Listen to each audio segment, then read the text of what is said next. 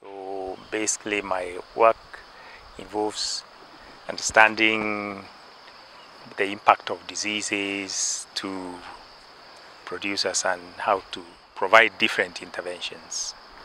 Currently we're involved in the smallholder dairy in Tanzania, where we're looking at the problem of viscous fever. This is a tick-borne disease regarded as a major constraint to dairy industry in East and Central Africa.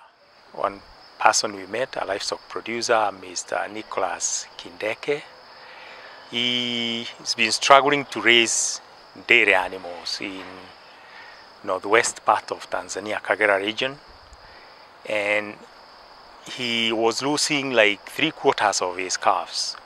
The moment he upgraded his Rocco and Kore cattle, crossed them with a Frisian cattle, he was losing like 3/4 of the calves.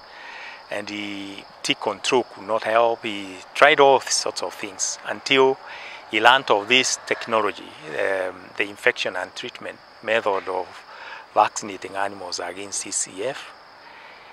And although the nearest distributor of the technology was like 1,800 kilometers away, he paid the veterinarian to come and vaccinate his animals. It was very expensive because he was paying like $8 per calf in addition to the transport and all the other costs. But because of the desperation, first of all, the treatment for this disease is very expensive. It costs like $50 to treat an animal suffering from ECF.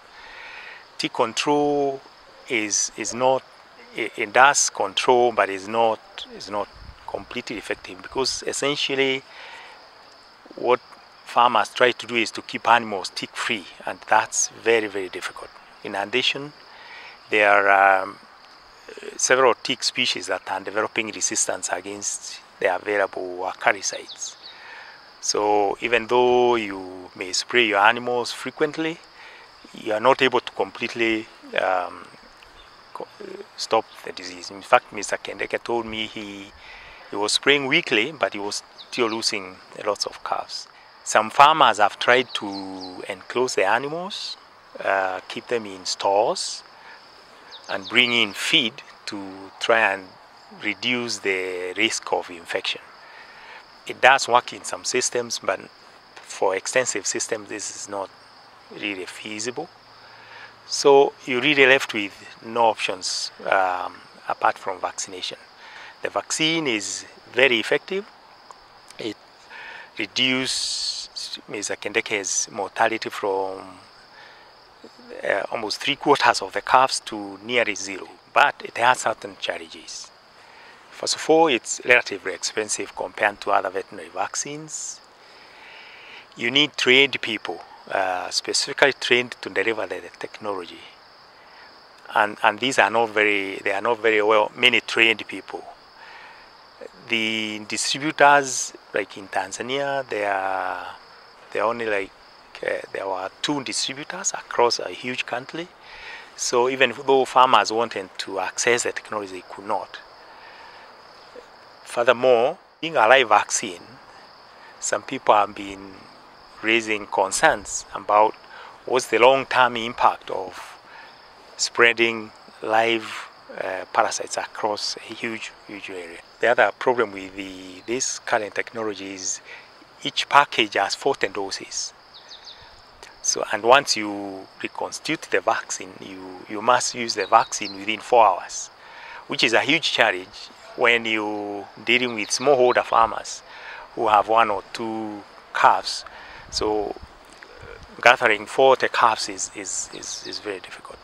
So ILRI has been trying to address all these issues. One, for instance, we've been working on trying to, with GovMed and their center in Lilongwe, the Center for Ticks and Tick-borne Diseases, to try and produce batches that have much smaller doses.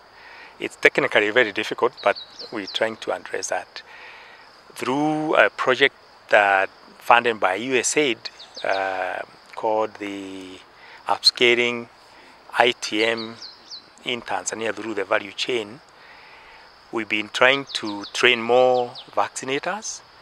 We've already recruited 3 more distributors, so there are now a total of 5. We've already trained 200 more vaccinators, and we hope to train some more. So this will probably address some issues about access. The issue about the cost and the biological risks, other research in ILRI has been trying to do this for several years. Ideally, if we could get a subunit vaccine that is not a live parasite, part of the parasite, through molecular manipulations, then you produce only a section of the parasite, which will be hopefully cheaper to produce, easy to deliver because you don't need the very strong cold chain to deliver the technology. What we are not very sure at the moment is how to find out a vaccine that can compare in terms of efficacy to ITM, but that is easier to deliver and has no risks to the environment.